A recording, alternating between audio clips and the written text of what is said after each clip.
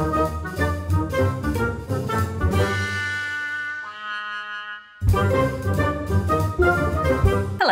and welcome to the $1,000 show. I'm Vicky Fraser, and this is my husband Joe. Hello. Hello. Did you know that whenever we start this show, you're always like really defensive with your arms crossed? Is it because you've got a spot?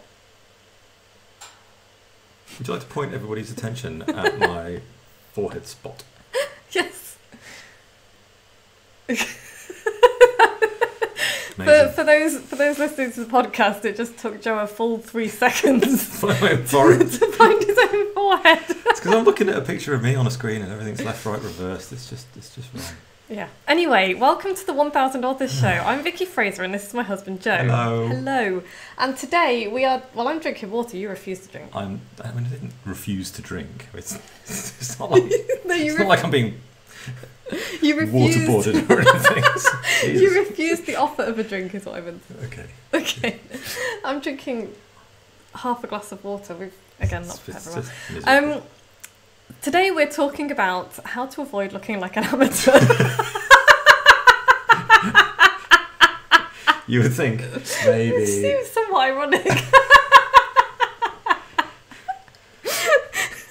What you need to do is really poorly prepare for a podcast and then just sit down giggling would do it. Because that's professionalism personified. Also, if you're watching, excuse me, if you're watching the video version of this, my hair looks pretty cool. I dyed it this morning on my own without the help of Joe because he refused to get out of bed. Again, I did not refuse to get out of bed. I had no notice. The first I heard was Vicky came clumping up the stairs with a towel wrapped around her head. That was me waking up.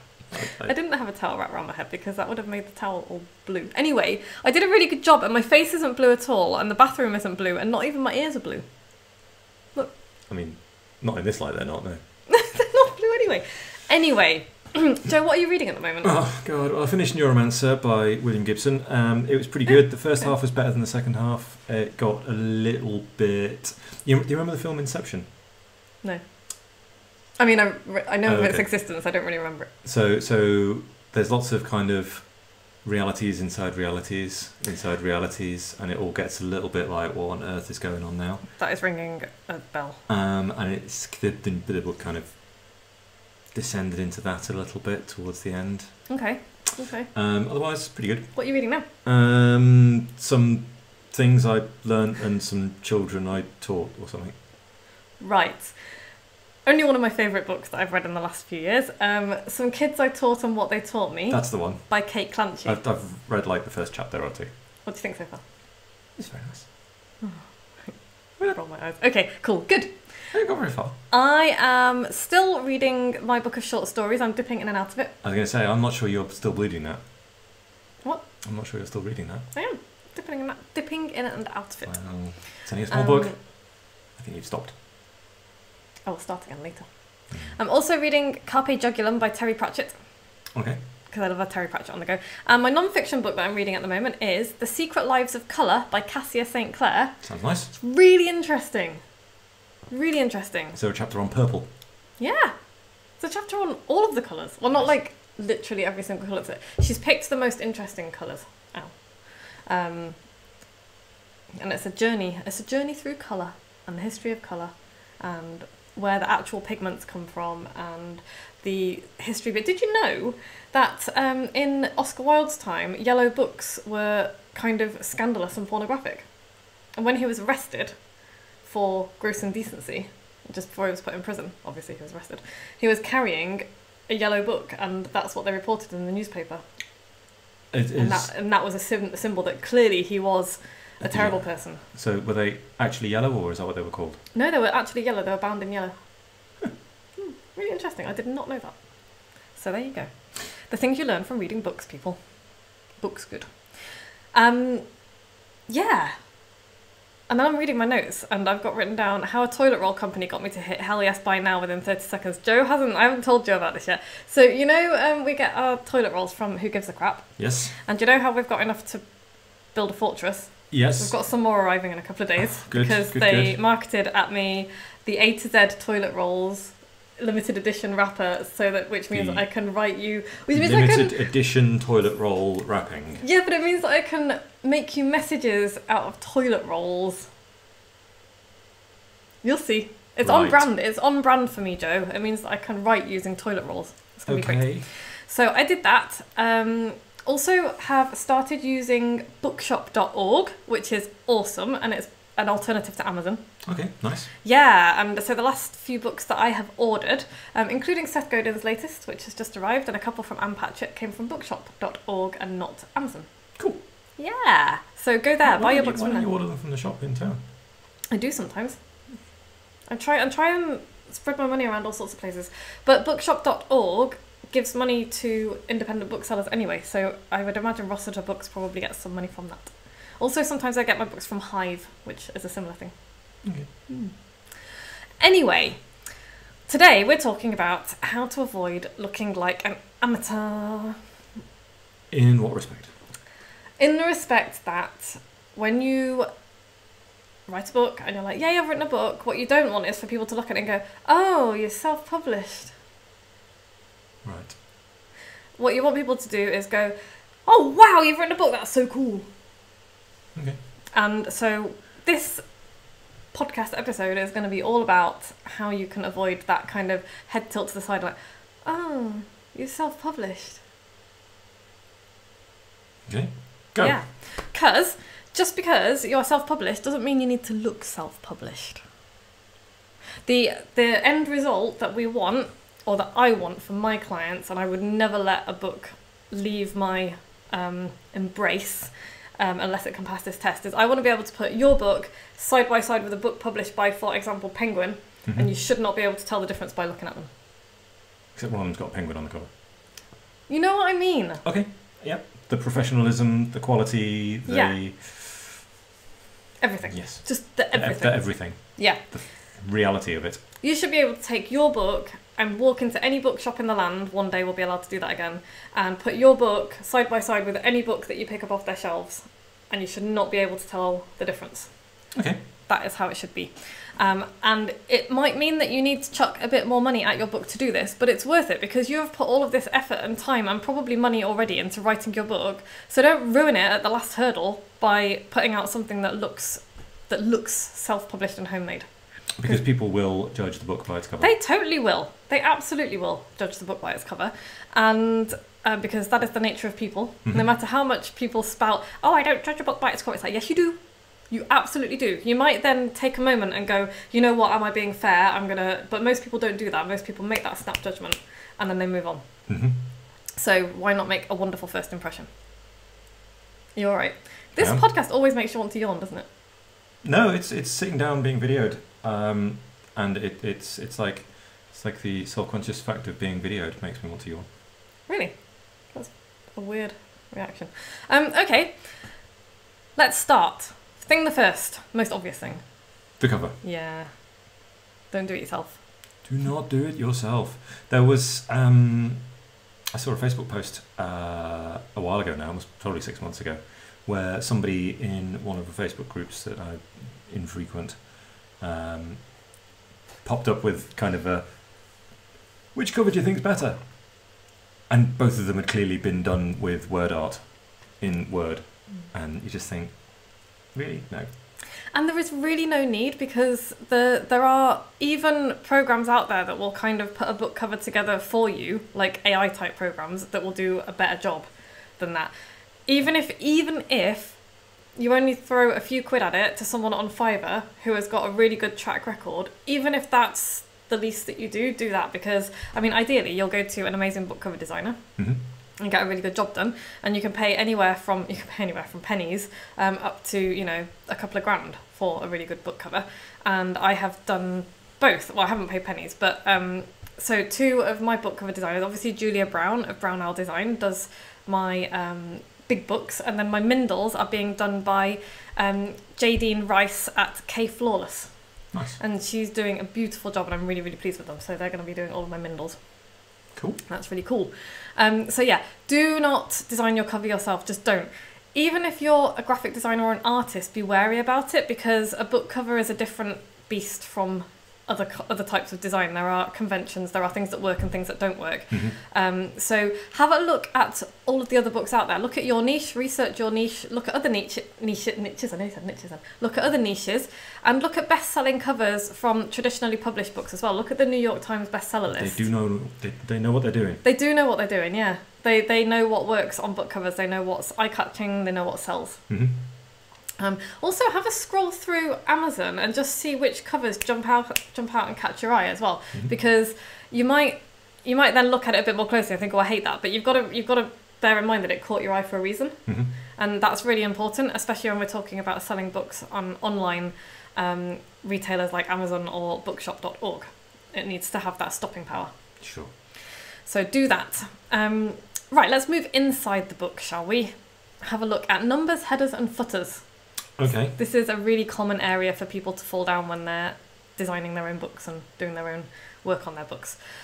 So odd numbers, always on right-hand pages, always. Even numbers, always on left-hand pages. No exceptions to this rule. If you screw that up, instantly people will open your book. They might not be able to put their finger on what it is, but they'll be like, this is wrong. Yeah, there's something wrong with this. So you know when you just get like a feeling that something's not quite right, but you're not sure. Your subconscious knows what's going on, but you don't. Yeah. And the odd numbers on the right-hand page, super important. Also think about the headers and footers as well. So I like to use running headers in my books. I think they're really useful to aid reader navigation. So for example, when you open up a book, you'll quite often see this stuff in the top header on each page. It can vary. Some people have the author name on the left-hand page. Some people have the book title on the left-hand page. On the right-hand page should be the chapter name. Okay. So, and it's actually really useful because when you're kind of flicking through, it's like, if you can't be bothered, for example, to go to the table of contents. Or just spin through looking at the right-hand page. Yeah, spin for the through. chapter you want. Exactly, yeah. So, and also if you're reading a book and you can't remember where you are in the book, it's just a quick glance up to the top. It's like, this is where I am. So that's really, really useful. Make sure that the numbers are easily readable and findable. Some people put the page numbers at the top. I don't actually like that. It's a perfectly reasonable publishing convention. There's nothing to say that you shouldn't, but I don't know why, but I expect page numbers to be at the bottom. Do you? I'd say at the bottom as well. Yeah, but there are books and it's reasonable to put them at the top. I just prefer them at the bottom because that's where I look for them. I also prefer them in the corner, outside corner as well. Yeah, I would have thought so too. Just so that you can easily flick through and find the page. I would have thought that was a fairly solid rule rather than something you can choose. Well, no, I mean it's your book, you can do anything, but this is like if you put your page number in the middle of the top page, I'm going to look at it and go, why have you chosen to do that? It's like if it's in the outside corner of the top page, I'll be less squiffy-eyed at you because at least you can kind of flick through and see where it is then. I don't mind it being in the middle of the bottom of the page, but it's easier to read in the outside corner. Yeah. So that's kind of up to you, but just consider. Is the page number same font size as the text? That's a very good question.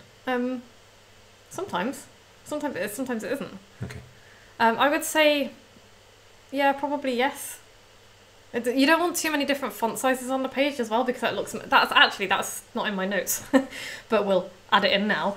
If you have a lot of different mixes of typefaces and font sizes, it looks really messy, it confuses the eye and it screams amateur.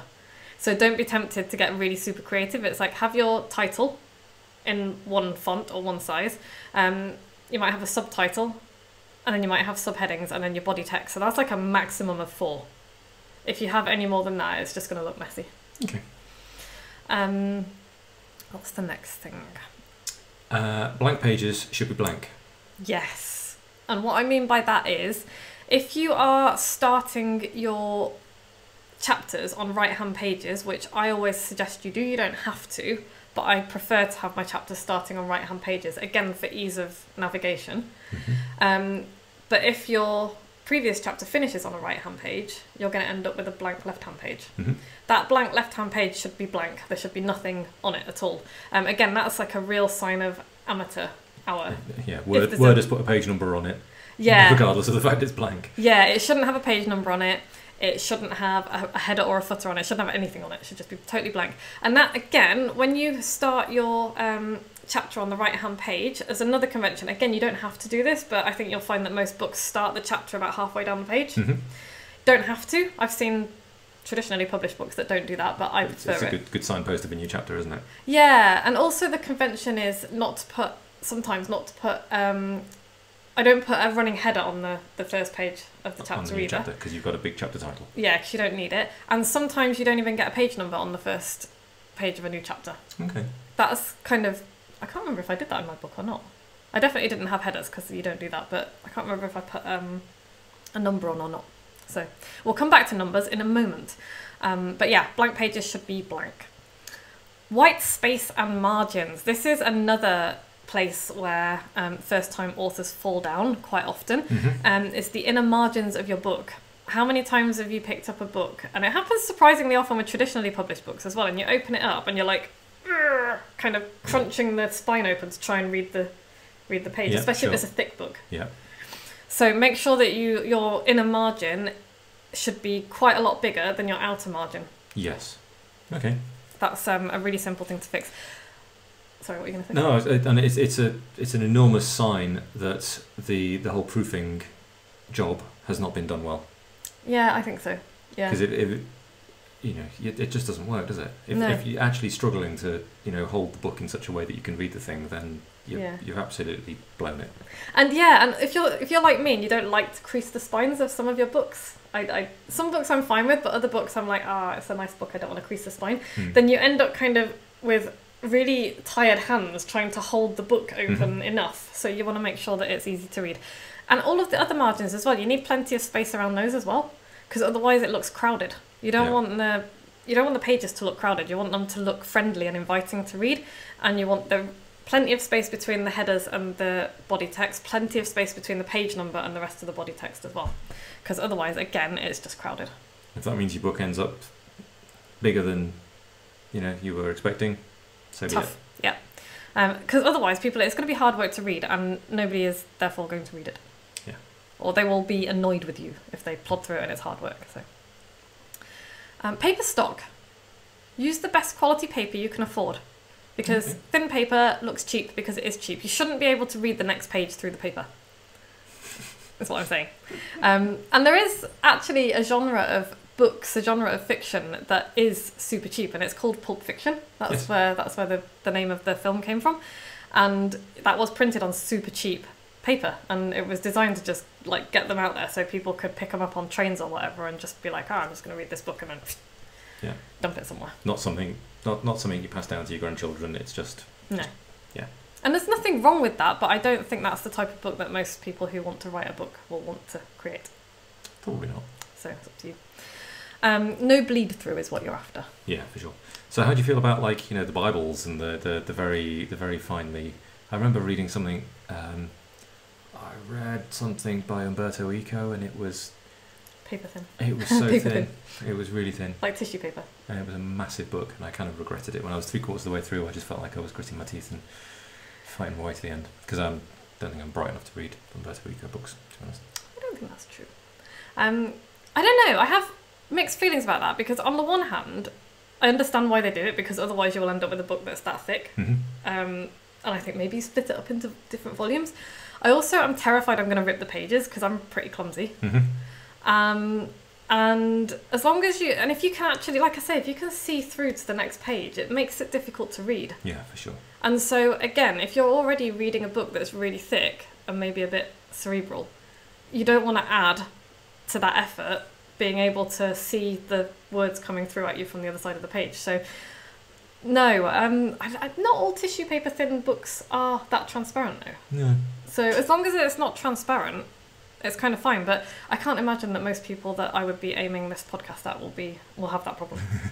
So, actually, one thing that you need to keep in mind as well, and this is something I love, The Secret Lives of Colour, but one bugbear I've got with it is the typeface is very small. Really? Yeah, and I'm only just 40 really, but at that age, at the age of late 30s, early 40s, your eyesight does start to deteriorate, and I do find it to be quite hard work. Okay. It's not the kind of, I think she gets away with it because it's not the kind of book that you sit down and read from cover to cover all in one go. You kind of dip in and out of it. But even so, just bear that in mind as well, the size of your typeface, because it needs to be easily readable. Yeah. Especially for children and older audiences, definitely you need a larger font size. Yeah. So, Layout. Oh, this is really easy sign to spot that somebody is an amateur. Is the text is ragged right, so it's like flush on the left hand side, but the right hand margin is like that. Right. A book should have justified lines, which means flush to the margins on each side. So does that mean the letter spacing is being manipulated? Yes, which means that you need to either use somebody who knows what they're doing to lay out your book, because otherwise you end up with some lines that are super squashed, and that's another thing to consider, is that that even slips through some traditionally published books, then no books are perfect. But if you ever read a book and you think, oh, those lines are really squashed together, it's called kerning, and it means that the interior designer of the book has missed that. Mm-hmm. Or sometimes you'll see where it's like massive spaces between the words. Yeah, sometimes you get like 2 words on a line and you think, what on earth went up in there? Yeah, it means that that's just fallen through the layout check. You can get around that by using a professional to lay out your interior book design, which is a good idea because it is a massive ball ache. Like, it's not a fun job. And it's a detailed ball ache, isn't it? It's not something you're going to enjoy doing. Or you can use a really cool piece of software called Vellum, which is it's not cheap, but it's not massively expensive. I bought it because I do a lot of this. It made perfect sense for me to invest in it rather than spend hours faffing around with InDesign or paying somebody a lot of money to do it. But if you don't want to, if you're only writing one book, or you don't want to invest in it, or you just don't want to do it, because even Vellum, it involves work. I still have to go in and check stuff and change stuff. It's not a case of just like dropping it in and making it. Just import it and press go. Yeah, nothing can do that. So yeah, either get a piece of software like Vellum or pay somebody to do a really good job of it. It's money well spent. Like the cover, it's money well spent, because it's the once you've got all of the writing done and you've done a really good job of writing your book, if it looks like crap and it's difficult to read, you've wasted your time. Yeah. So or there's just something subconsciously that makes it feel wrong in the hands of your reader. Yeah. Because I never knew it was odd pages on the right, and I'd never really spent much attention on where the page numbers go or the margin size or any of that kind of stuff. But you can still pick up a book and go, yeah, there's something not right with this. Yeah. Yeah, and like I would know immediately what was wrong with it because I do this for a living, but you would pick it up and be like, something. Yeah. I might notice if it's annoying to read because the inner margins are no good or something. But yeah, for sure. But yeah, it does stand out. So yeah, by the way, the exception to the margins and justified text and lines is if you're writing a book of poetry, you can do whatever the hell you want with a book of poetry, because poetry is like word art, really. But I don't think most people are going to be writing a book of poetry, so make sure that you follow these rules. No page numbers on the front matter. Matter. That's everything that comes before the table of contents. Okay. So things like the copyright page, the title page, other display pages, anything like part numbers. So if you've got like a part, so I think my book has got 3 parts: part 1, part 2, part 3. No page numbers on the part pages. No pages on any display page. No page numbers on any display pages at all. Okay. Really important. So page 1 starts on the first right-hand page after the table of contents. For me, some people, if they do a preface, they will do the preface in Roman numerals. Mm-hmm. That's fine as well, and then you'll start page 1 at like the introduction or chapter 1 or whatever it is. That's fine, but no page numbers before the table of contents, and no page numbers on the table of contents either. That's another mistake that I've seen before. Also, no blank right-hand pages. We've talked about blank left-hand pages. They're fine, but blank right-hand pages, again, scream amateur. It's like somebody's made a mistake with the layout here. So if I finish a chapter halfway down a left-hand page, I start my new chapter on the right-hand page? Yes. Okay. Absolutely. Details. Is the ISBN correct? Does it match the barcode? I make these mistakes, so you don't have to. That was a painful one. Does your table of contents actually match the page numbers in your book? Should check that. I've made that mistake, so you don't have to. I do have books out there floating around in which the table of contents does not bear any resemblance to what is actually going on in the book. Ouch. Nobody has contacted me about it. I don't know which, you might argue says that people don't care or that they don't notice things, but people do notice. I'm sure people have noticed, and they just have been too kind to point it out to me. Either that, or nobody reads my books. Yeah. Is everything on the cover spelled correctly? That was painful. 4 people. 4 people that got through. Yeah. 4 people. Those books have since become collector's items, so you can always make a positive out of a negative. There's, you could do some kind of checklist, I would imagine, for this kind of stuff. It's funny you should say that, because I've been every time I make a mistake, every time I screw something up on one of my books, or every time I make a mistake on a client book, it goes onto my checklist. It's like, have you checked this? Have you actually scanned the barcode? Does the barcode match the ISBN number? All of this kind of good stuff. The thing with scanning the barcode, though, is that until it's entered on the book database, it's not going to scan as anything, so... No, but you can check that the numbers match. Oh, can you? Okay. Joe will check your barcode for you. I'm not offering that as a service. Don't email Joe and ask him to check your barcode for you. I mean, $1,000, I'll do it. No problem. It's probably not worth $1,000. Don't tell them that. Okay. 500. All right, jeez. If you bung him a tenner, he might do it. If you're not... Joe works with barcode readers, which is why he knows about these things. If you have any questions about barcode readers, ask Joe and we'll do an episode on it. Jeepers. Would that be a really boring episode? That would be a super dull... Yeah. Okay. We probably won't do If you're going to buy barcode readers, don't buy laser barcode readers anymore. What should you buy? Image-based. Much better. Much better read rates. Is that what your phone does? Yeah. Ah. Much better read rates. Just as fast. Well, there you go. If you're thinking of buying a barcode reader, don't buy a laser one. Yeah. Thank you, Joe. Yeah, details. Just check all the details. Is everything spelled correctly on the cover? Is everything spelled correctly on the back cover? Don't forget the back cover. Is everything spelled correctly on the spine? Read the spine. Look at it. Actually spend a moment and look at the darn thing. Yeah, because you will not see. If you glance at it, you won't see a mistake. Again. Multiple people got that wrong. Multiple people missed that. Yeah. And it was expensive for everybody involved. Yes.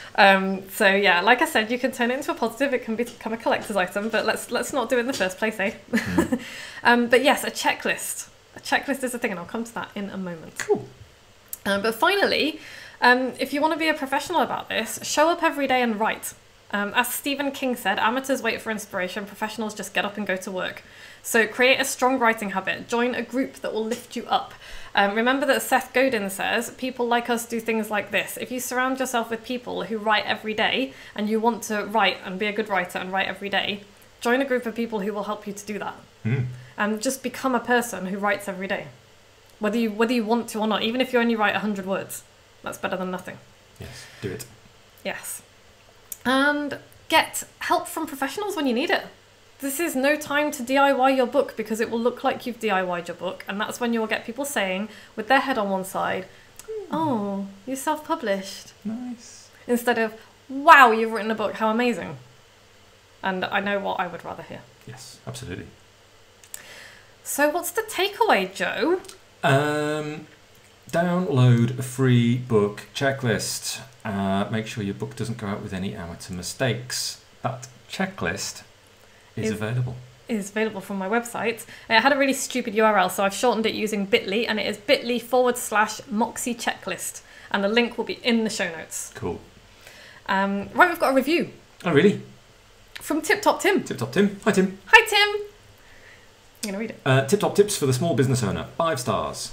5 stars. These are fun, amusing podcasts featuring Vicky and her husband Joe.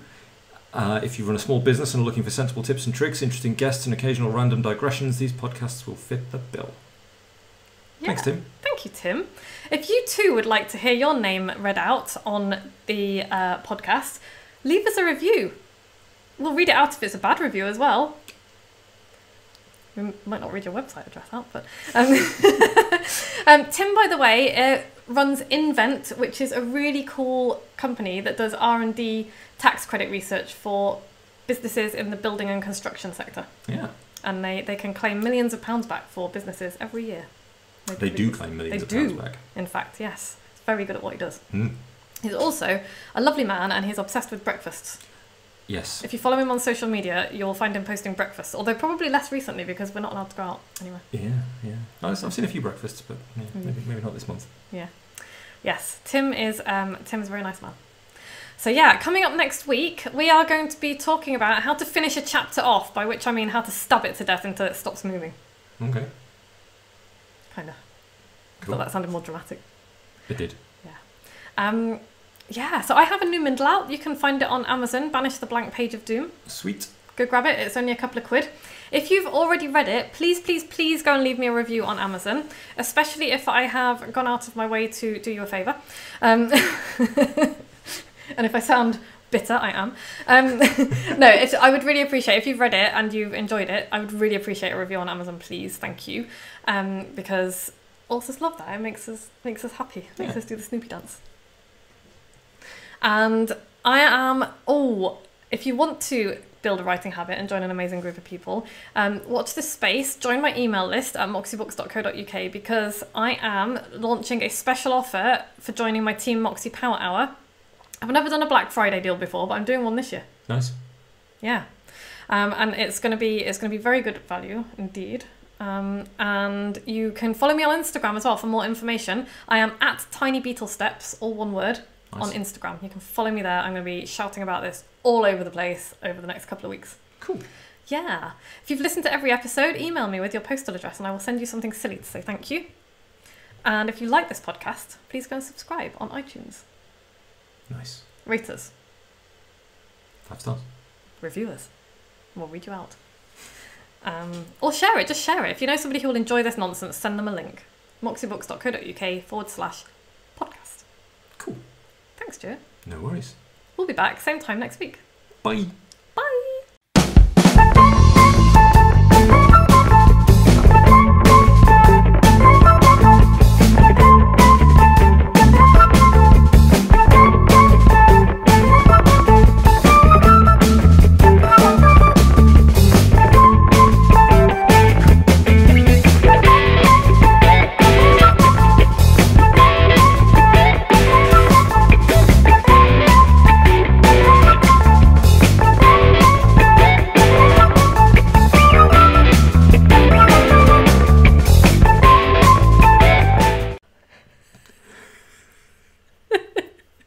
You need to stop doing that now because I'm videoing. Okay. I've got really, really itchy. You need to stop doing that now. It hurts and it's itchy. It's because you stuck your face in Noodle's feet. No, I was sniffing his paws. You picked up all of the... whatever it is he's got on his feet is now in your eyeballs. No, it's not. You've got like litter tray weevils. No. Are you ready? Yes.